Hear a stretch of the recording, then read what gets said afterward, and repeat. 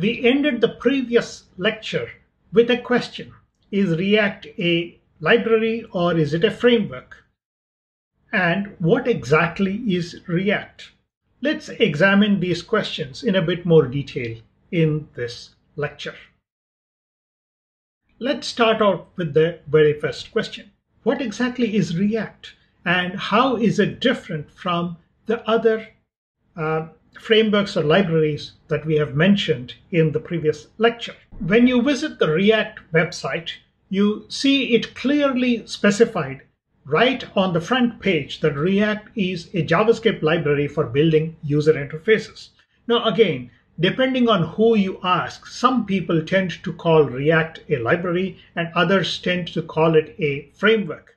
Now, let's not bother ourselves too much in splitting our hairs over whether it is a framework or a library, but let's concentrate more on what it actually helps us accomplish. It is more important for us to understand that rather than worrying about whether it is a framework or a library. The React approach to implementing web applications is what we are after in this course. So React also states that it uses a declarative approach. Now, that leaves you in a confused state because we saw that frameworks generally tend to use the declarative approach. But in React, the declarative approach used by React as specified on its website says that it makes it easy to create interactive UIs with simple views for each state within your application. And also React takes care of automatically updating the UI and then rendering any changes to the specific components as required on your page. You just heard me mentioning the term component. React indeed is a component-based approach. In a component-based approach, we encapsulate behaviors into small units called components. We will examine components in more detail in the next lesson, where it'll become more clearer to you how and why a component-based approach is useful for implementing our web applications in React. Furthermore, React makes no assumptions about the entire technology stack that you're going to use for implementing your web application. React plays well with any technology stack that you can use behind the scenes. React itself concentrates only on the user interface side of the story and then leaves it up to the application designer to decide how they want to implement the architecture and how they want your application to interact with the backend server.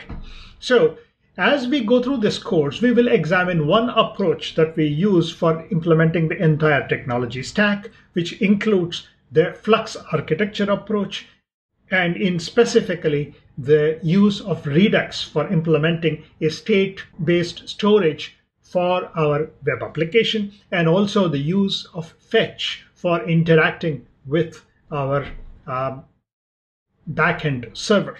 Again, I have mentioned a few terms like Flux, Redux, and Fetch. We will examine these towards the second half of this course.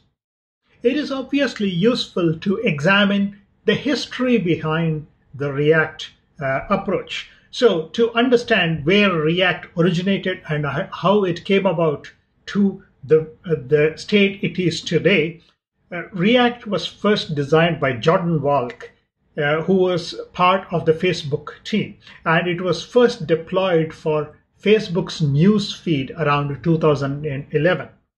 Subsequently, in 2013, React was open sourced at this JS conference, and React took off as an approach for implementing web applications from then onwards. React is designed for speed of implementing the application, simplicity, and scalability. So the three S's of React, and why it has become so popular in the real world. So as we examine React more in this course, you'll become more and more familiar with why this approach is very suited for implementing web applications. As you enter the React world, you will be bombarded with a lot of vocabulary that is used in the React world. So you will hear people talking about one-way data flow, especially in the context of the Flux architecture. You will often hear people mentioning about JSX.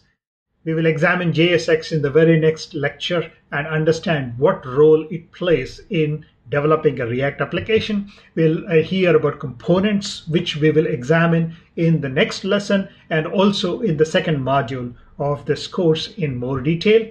And then we'll hear about the state and how a React component interacts with the state of your application and where you store the state of your application, or do you store the state in a specific component.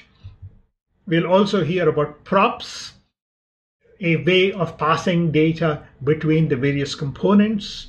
And also we'll hear about virtual DOM and how is it different from real DOM and why React manipulates the virtual DOM and how the virtual DOM eventually gets incorporated or rendered onto the real DOM. And element, the React element, which is the smallest unit of building up a React application, a component being a collection of React elements. Then we'll hear about the Flux and Redux architectures in a bit more detail. Again, as we go along in this course, we will examine these concepts and this terminology in more detail. Again, don't get overwhelmed with the vocabulary that you hear in the React world.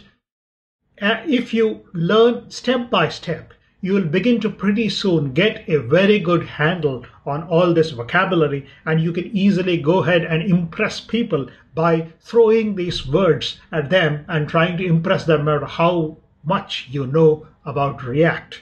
So this is the jargon that you will end up learning also at the end of this course. Enough of the jargon.